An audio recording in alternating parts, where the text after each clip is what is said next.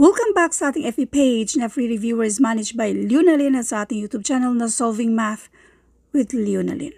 Now, let's answer questions from random post. Itong nasa unahan dito sa isa sa ating mga FB groups na lagi nating tinatambayan. Marami ito pero unahin muna natin itong last part kasi itong last part na ito ay meron ding nagtanong the same question lang ito. Okay, the length of a rectangle, basahin natin. The length of a rectangle is 8 meters more than twice its width. The perimeter is 112 meters. Find its area ang hinahanap. Ano bang ibig sabihin ng perimeter? Itong perimeter, ito yung total sides. Therefore, perimeter equals dalawang length plus dalawang width. Ang nasa given, ang length of a rectangle, yung length daw niya is 8 meters more than, ibig sabihin yan, plus 8. Pero pwede lang din naman na 8 plus kasi wala naman ding mabago sa sagot dito kasi addition lang din naman. So, pwede rin yan siya. Pero para masanay tayo para sa kapag less than kasi, so, doon tayo sa plus 8 para masanay tayo. So, 8 meters more than, ibig sabihin plus 8 yan siya. Sa twice its width. So, twice sa width plus 8. Okay? So, yan yung length. Given na yung perimeter dito ay 112 meters. So, this is 112. So, kopyahin natin itong 2L plus 2W. Pero para pareho yung mga variables natin, itong length na ito na yung value ni length. Yung length natin ay 2W plus 8. So, kopyahin natin si 2 plus 2W. Next, isolve muna natin ito.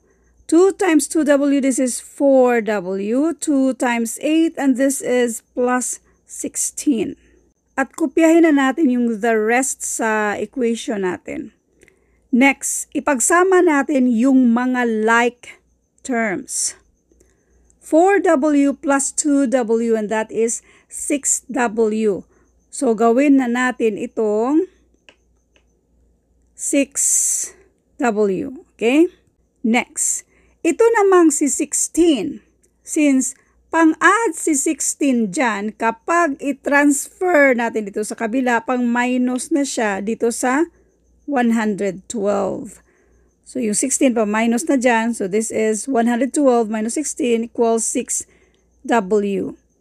112 minus 16, and this is 96.